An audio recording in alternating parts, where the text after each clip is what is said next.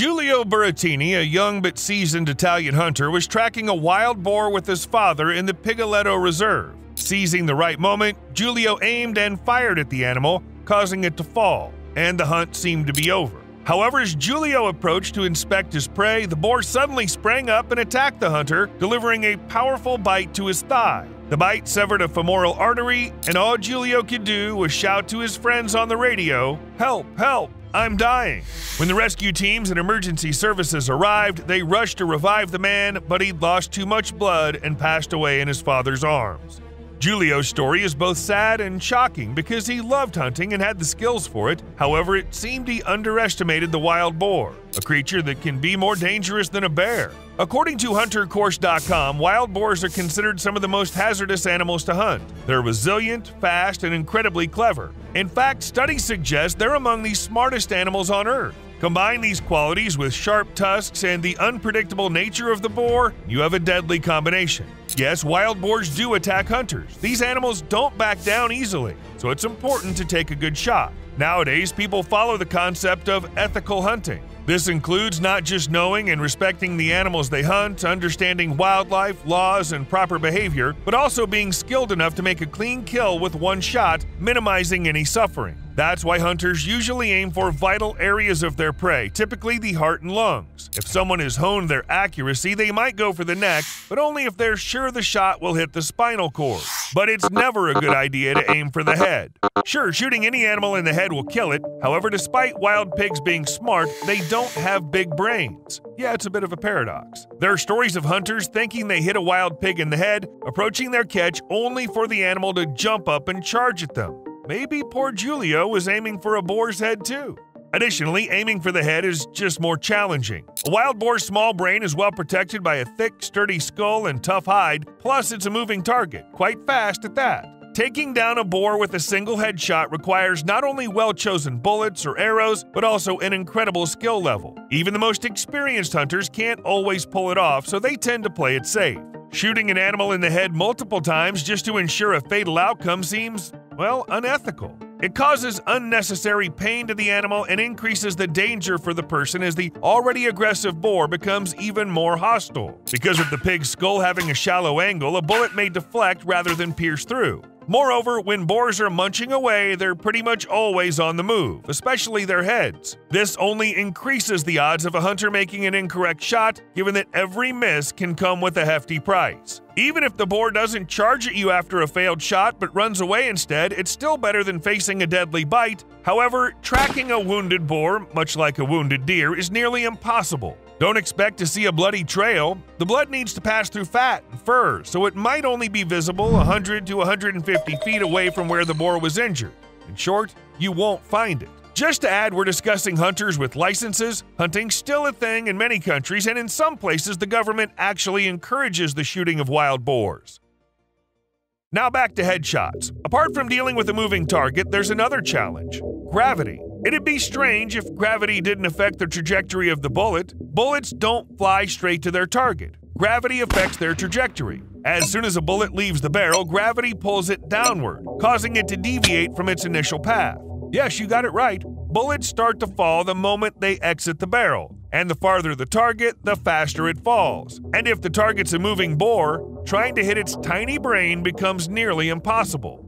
It's not just gravity causing issues, there's also the wind factor. Regardless of its direction, it always affects your shooting precision. There are actual formulas to calculate the best way to shoot, taking into account the wind's speed and direction. Speaking of which, when it comes to wild boar hunting, where's the right spot to aim for to stay ethical and safe at the same time? Make sure to hit the crucial organs but avoid the brain. Your options are the heart and lungs located right here. Remember, a boar isn't the same as a deer, so it's important to understand its anatomy. Hunting a wild boar the same way you'd hunt a deer could mean hitting the intestines and getting nowhere. Meanwhile, if you manage to hit crucial organs, the boar will drop right there. This means you can swiftly resume hunting if necessary without the trouble of trailing a wounded animal. Also, no one wants a large boar with enormous tusks chasing them, right?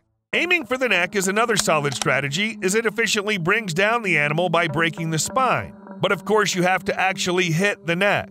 To figure out where to aim, imagine a line running from the front legs of the pig to the top of its back. Center your shot about 1/3 up from the pig's belly along this line. Taking aim at this spot can help you avoid mistakes when shooting. It's important to think about the specific wild pig you're targeting. If the sow or boar weighs under 123 pounds, a side shot will do the job. Just aim from the front leg to the middle of the chest and you're done. Although hitting the heart might be a challenge due to its lower position, damaging both lungs ensures a swift and humane kill.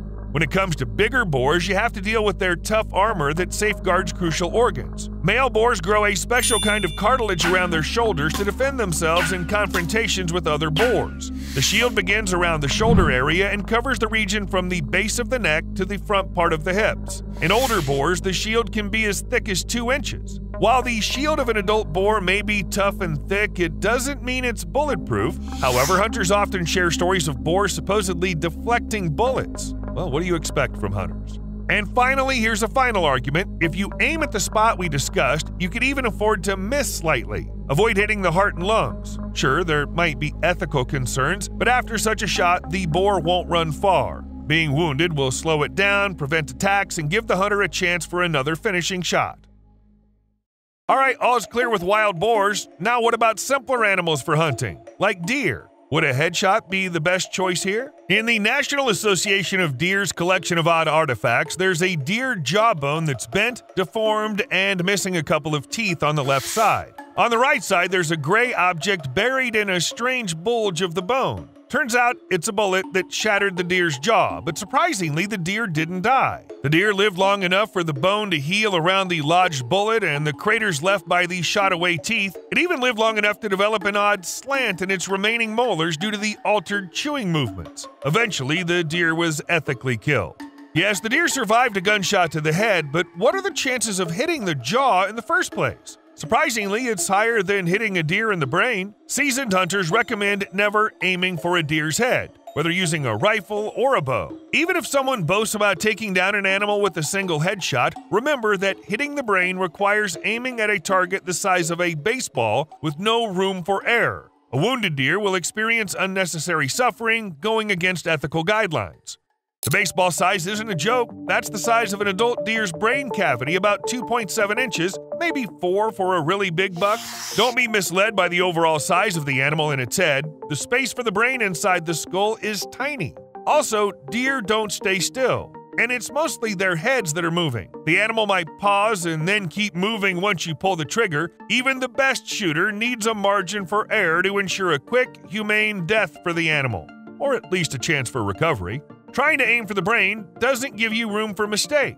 Instead of shooting a deer in the head, another option is to aim for vital organs in the chest area. This is a more reliable and ethical shot, increasing the chances of a quick and humane kill. It minimizes suffering and reduces the risk of damaging the meat, as shooting in the head can cause bone fragments to scatter. When hunting, targeting the heart and lungs is the best choice. The heart's just a bit larger than the brain, but it's closely connected to and largely surrounded by an even bigger target, the lungs. Hitting both lungs still means killing a deer even if you miss the heart. Moreover, major arteries run through the entire chest cavity, and hitting them can cause a sudden drop in blood pressure and blood volume, leading to a quick death.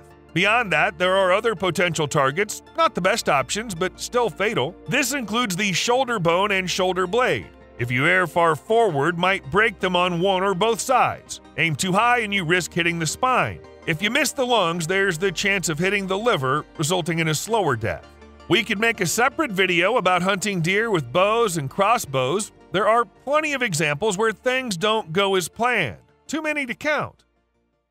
In Nashville, Tennessee, a deer was found with a crossbow bolt shot vertically into its head. It's quite puzzling how someone managed to pull off such a shot, but thankfully the bolt didn't hit the deer's brain. The poor animal roamed around with the bolt in its head until it was captured. Once caught, the bolt was removed and the wound was treated with medicine. Let's hope the deer made it through this strange incident. In another interesting tale from Canada, specifically Ontario, a deer named Carrot was discovered with an arrow sticking out of its head. Despite the seemingly dreadful injury, Carrot didn't seem bothered at all. He was acting as friendly as ever towards humans. There was no blood or infection in the wound. Vets concluded that the arrow actually stopped bleeding, so they decided not to remove it. Instead, they sawed off the protruding part. People thought that if the healing went as planned, the remaining part of the arrow would naturally slip out of the skull when the time was right. However, experts later changed their minds and decided to remove the arrow after all. There was no bleeding, but pus started oozing from the wound. Carrot looked really bad, and his chances of survival were much lower than the chances of dying. But the deer survived and fully recovered. You could even consider it a Christmas miracle since it happened in winter. Here's another deer with an arrow in its head, this time in New Jersey. Actually, as long as the arrow or similar object doesn't hit major arteries or organs causing a deadly infection, many such wounds can be endured. However, it's definitely not a reason to try your luck. Deer don't have magical healing powers, even if they can go on living their deer lives with an arrow in their head or chest. In North Carolina, a deer had a close encounter with a hunter, resulting in a few broken ribs and a part of the arrow getting stuck in its body. The deer survived, and around the arrow shaft and tip, a bone grew.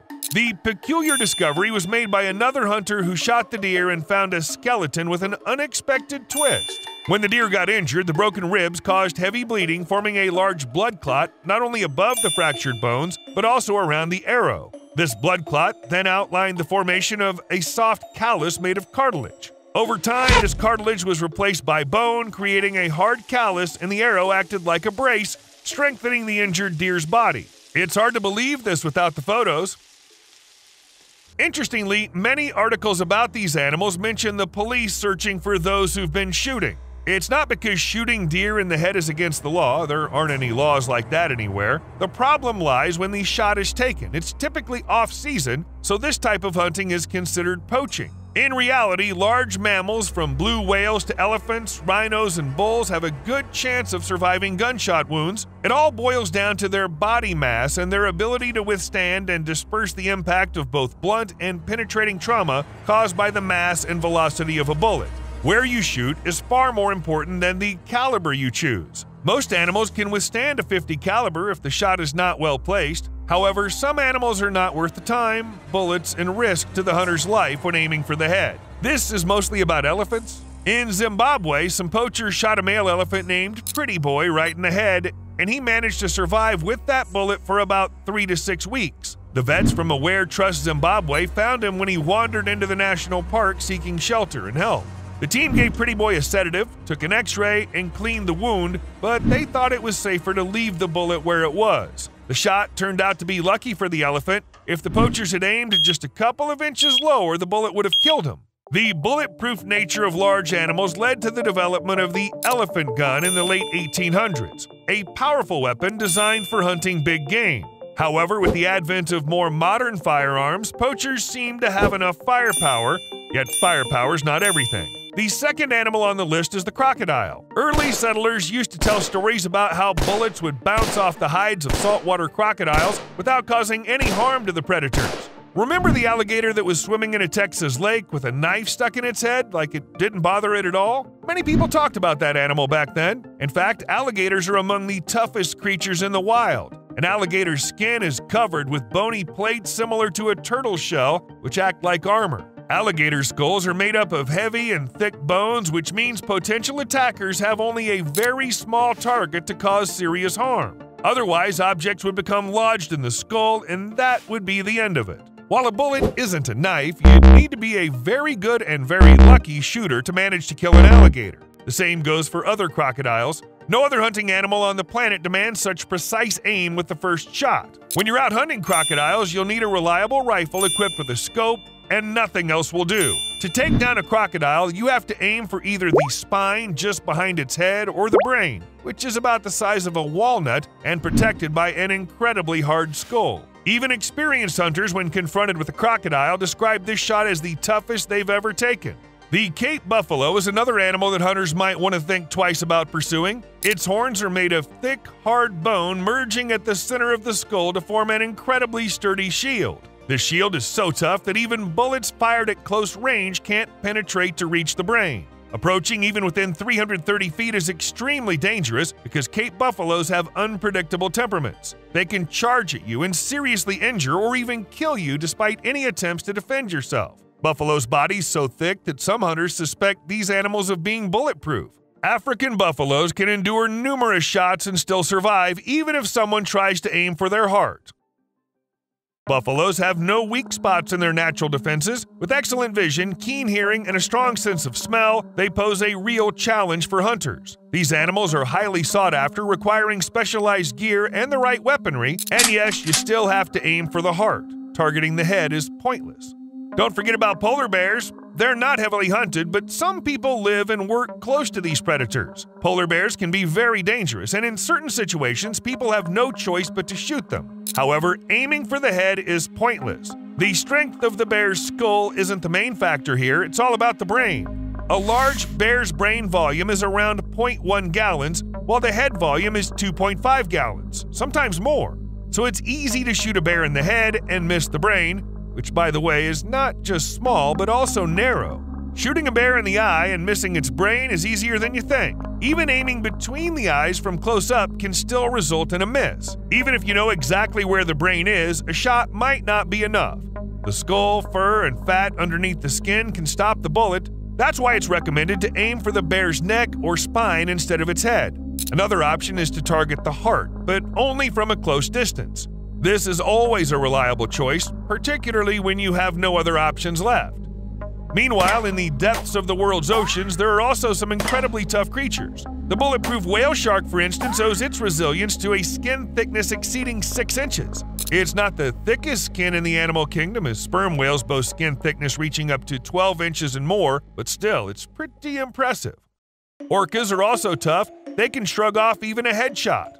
Case in point, an orca found in the Seine River, which, despite succumbing to other causes, had a bullet embedded in the base of its skull. Yet that bullet didn't stop the orca from being an orca. Indestructible and fearsome predator. Here's what a whale skull looks like. Do you think a bullet could harm it in any way? Even when euthanizing beached whales for humane reasons, they don't shoot, but use other methods. Shooting them's pointless, so their arteries are slit or a mixture of chemicals is injected into the heart to stop it. It might sound a bit gloomy, much like the idea of hunting animals, yet for many, it's a hobby that's limited to certain seasons because of hunting regulations. Going after animals outside those periods is breaking the law, so avid hunters often choose to target invasive species.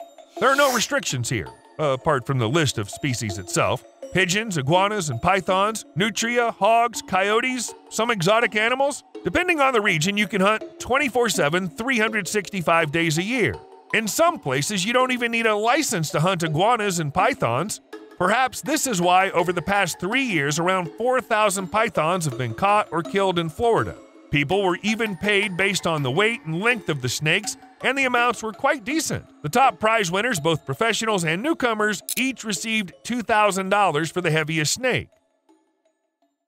During the 2019-2020 season, the Louisiana Department of Wildlife and Fisheries increased the amount paid to hunters for each killed nutria from $5 to $6. While a $1 increase per animal might not seem significant, it could add up to hundreds or even thousands of dollars for some successful hunters in the state. In 2002, there was even a program to combat nutria in Louisiana. The goal was to remove up to 400,000 of these creatures each season along the coast to minimize damage. The goal was to remove up to 400,000 of these creatures each season along the coast to minimize damage. The same goes for invasive hogs. In Texas, where they're most abundant, you can shoot them with anything, anytime. No restrictions when it comes to dealing with these troublesome creatures. In the 2020-2021 season, 624,500 hogs were killed in Louisiana. But Texas is still way ahead. They hunt down about 750,000 hogs there. Naturally, they make a profit from this, roughly $5 per hog, plus money from selling the meat if they manage to sell it. What about other animals? In South Florida, you can get $50 for catching a python. A coyote tail is worth $25 to $75, and the northern pike minnow goes for $5 to $8 each, depending on the quantity. Skunk tails are valued between $10 and $150, while raccoons will bring you just $10. A badger's tail is valued at $10, but interestingly, you can get around $60 for one in the UK. Quite the price difference. Beavers can go for as much as $50, and that's not even the whole list. In addition to funding hunters to cull certain animals, the government also supports initiatives such as helicopter missions, for dealing with invasive species, of course. As per the U.S. Department of Agriculture, Texas saw 42,333 wild hogs culled in 2022, including 23,301 taken out from helicopters. Across the country, the Department of Agriculture has documented the elimination of 551,558 wild pigs between 2018 and 2022. Nevertheless, the department is looking to ramp up the use of helicopters, purchase more traps, and recruit additional manpower to address the wild hog issue. However, these measures come with a high price tag. Private companies also offer the opportunity for anyone interested to take a helicopter ride and shoot wild boars from above using anything from a machine gun. Of course, it comes with a hefty price tag, and the Department of Agriculture isn't thrilled about these private initiatives. Inexperienced hunters tend to hit their targets less often, and animals learn to fear helicopters. In addition to helicopters and firearms, they also use so-called M44 bombs to kill certain animals. These devices are essentially canisters placed in the landscape that release a cloud of sodium cyanide when pulled by animals. Typically, it kills foxes, coyotes, and other target species within 5 minutes. It's cost-effective but poses a danger to non-target species and even humans. It's fair to say that this method is seriously outdated. The pursuit of invasive species is gradually turning into a thriving industry. It seems that fewer hunters are engaging in the old-fashioned hobby just for the sake of it. Nowadays, they use not just guns or bows, but cameras with thermal imaging, drones capable of releasing toxins, autonomous underwater vehicles guided by artificial intelligence, and much more. Eventually, when it comes to android robots hunting instead of humans, that's when we should start worrying. See you later.